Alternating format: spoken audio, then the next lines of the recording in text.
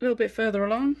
There's my hair, just integrating him into the background, and now I'm into full messing about to see what happens mode, because that's what it's all about. So what I'm trying to do, I've got a sort of concept of spring kind of assembling.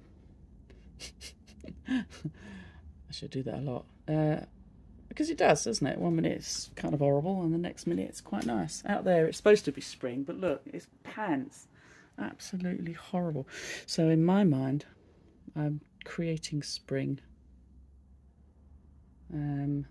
by doing random stuff which kind of assembles into a spring theme. Who knows how it'll actually end up, but there it is at the moment and I'm quite pleased with it.